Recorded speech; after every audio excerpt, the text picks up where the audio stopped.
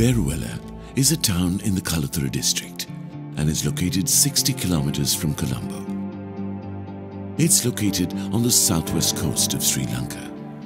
It was originally called Beruwela in tribute of a Somali sheikh, Yusuf bin Ahmed al-Kaunain, who was also a scholar and a traveler.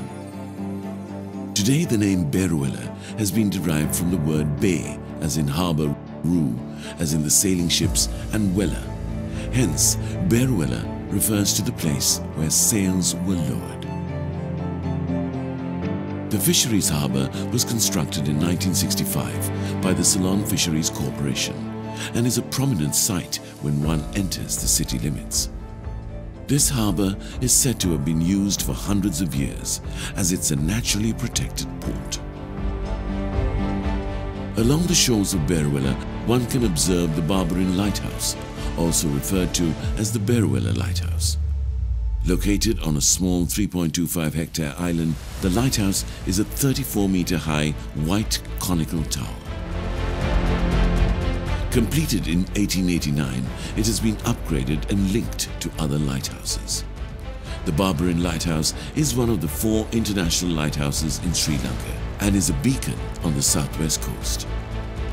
Like the adjoining town of Bentota, Beruwela too has a number of tourist hotels and accommodation options available for the traveller.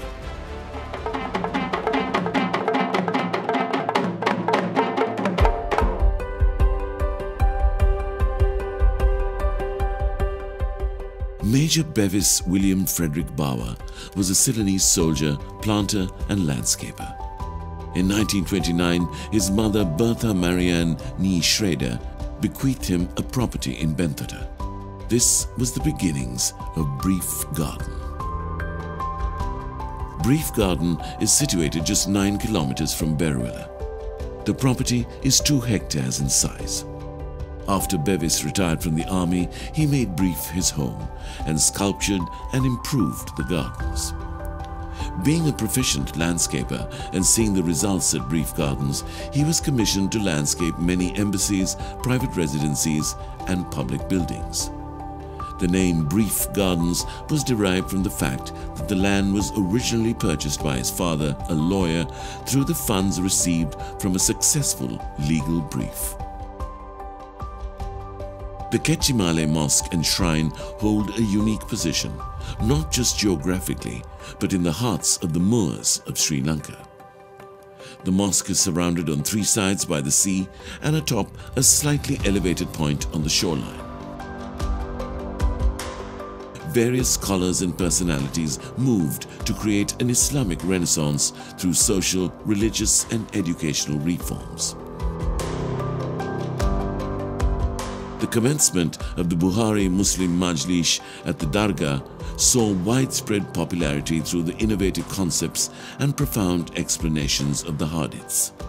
The largest festival of the Kechimale Mosque is a celebration of the Buhari Muslim Majlis and fellowship of the Moors around the country. This month-long festival is attended by thousands, both Muslims and people from other faiths. They pray for Sheikh Waliullah at the tomb and recite the Holy Quran with a view to having their appeals fulfilled and wishes granted. In 2015, the Kechimale Mosque was declared a protected archaeological site by the government. The Al-Abra Mosque is reputed to be the oldest mosque in Sri Lanka. Available documents indicate that it was constructed in 920 CE, making it 1,100 years old. Its unusual architecture is what catches one's eye. A huge pond in front of the mosque serves as a means for devotees to wash themselves before performing Islamic rituals and prayer. The mosque has been renovated and refurbished in 3 phases to meet the needs of modern times.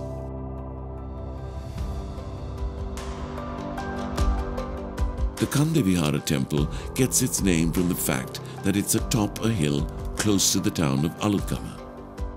The temple was founded in 1734 and has been recognized as an archaeological site. The temple has a stupa, bodhi tree, relic chamber, image house, and other shrines dedicated to various deities.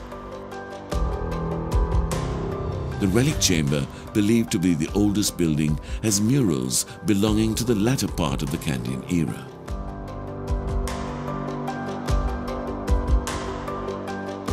Just 14 years ago, a statue almost 50 meters tall of a Samadhi Buddha was completed and dominates the entrance to the temple complex.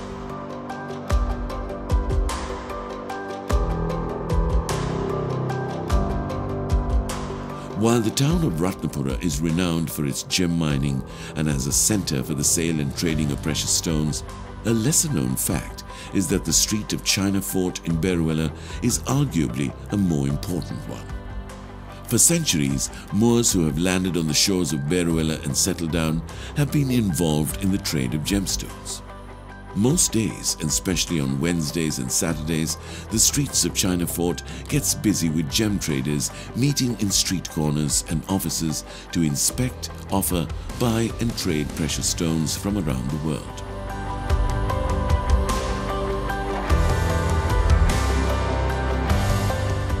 Not just gems from Sri Lanka, but stones from countries such as Madagascar, Tanzania, India, Burma, Mozambique and Malawi are brought to China Fort International Gem Market and traded.